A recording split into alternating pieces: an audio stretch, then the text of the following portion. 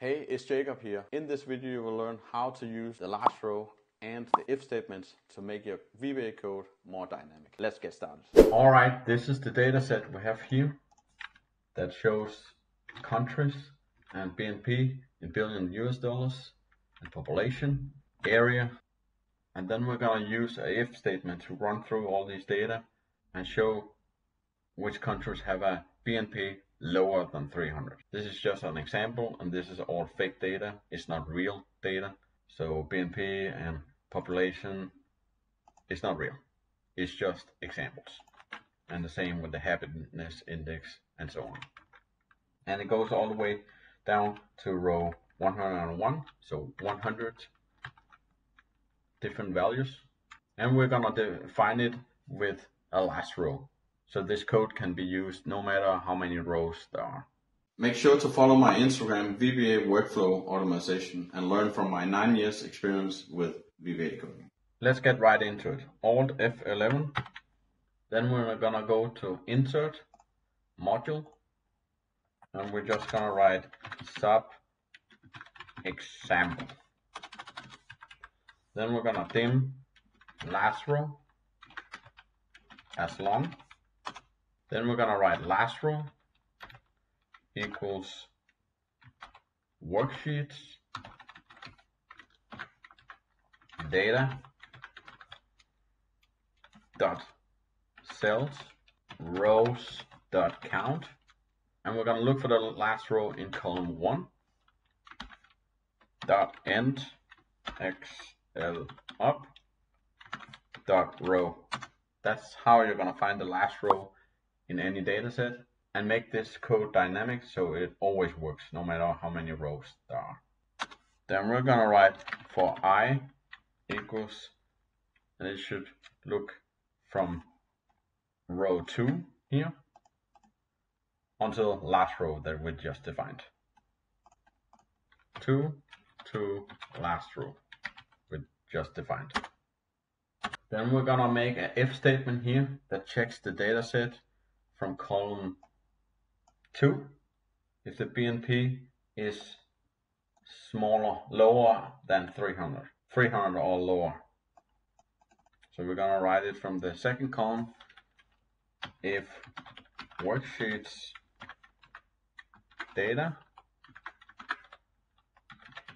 cells I from column 2, if that value are smaller or equal to 500, then it should write here in column F, which is the 6th column,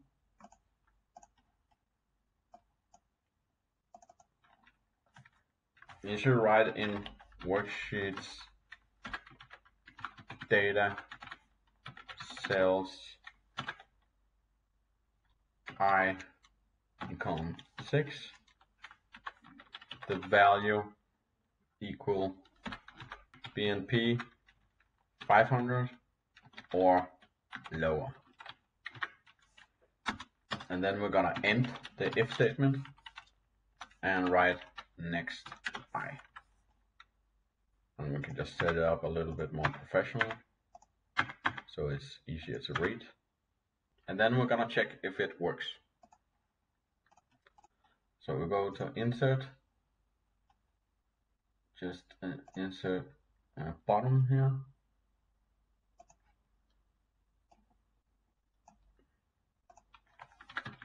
Just write start.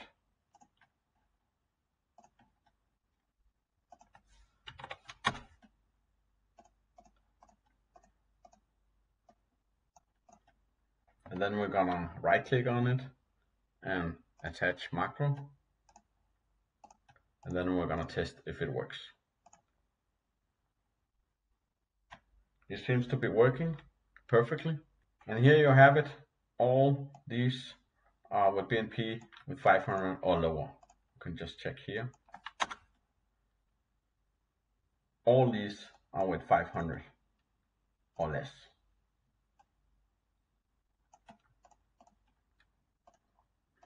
So this is how you can make an if statement that runs from row 2 to last row that we defined. So I discovered that we have the headline here that says BNP lower than 300 billion, and it says BNP 500 or lower, so it doesn't match. But that's perfect, because then we can just correct the code and make it even more dynamic. Let's do that. Let's press Alt F11 here and go to Visual Basic. So let's say we want to make it more dynamic, where it update the header here, but also not always 500. We can change this to make it even more dynamic. I'm going to show you how. So let's say instead of 500, it should instead use the cell K1 to make it more dynamic. So for example, instead of 500, we change it to 300 or 200, and then it updates the header here and also look for the right values. Let me show you that. How we're going to change that is, first, instead of writing 500 here, we need to change that and write smaller and equal to the worksheet's data range, and then we're going to use a range instead of cells, K1. So if the value in I column 2 is smaller or equal to the value of K1 here, then it executes the code. But then it should not write BNP 500 or lower. It should write BNP